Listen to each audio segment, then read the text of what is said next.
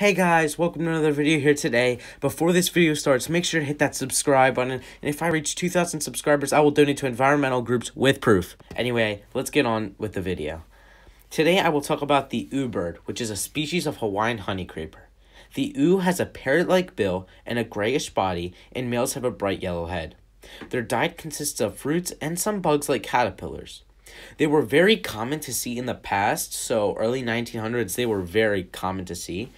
But now in the late 1900s to today's present, they have not been cited in a very confirmed manner, so there have been occasional reports.